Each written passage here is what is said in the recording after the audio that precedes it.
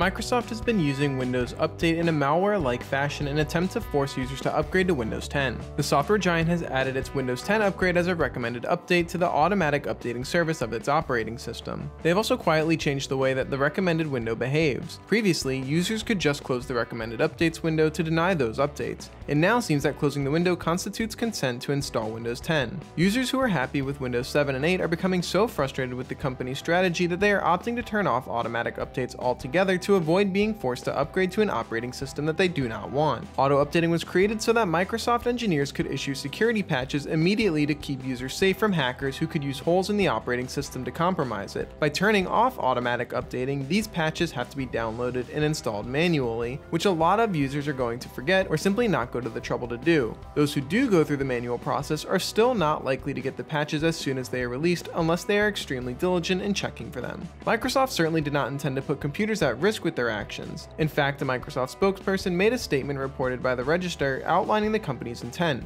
For those who have chosen to receive automatic updates through Windows Update, we help customers prepare their devices for Windows 10 by downloading the files necessary for future installation. This results in a better upgrade experience and ensures the customer's device has the latest software. Unfortunately, this does not consider customer needs, wants, and restrictions. Since Microsoft has not made an official statement regarding this issue, it is unclear whether they will continue to use Windows Update to strong-arm customers into a product they do not wish to use and that makes some devices incompatible with their computers. Remaining silent and doing nothing does not seem appropriate or likely with all the negative press it has received. You can expect to be hearing from Microsoft soon.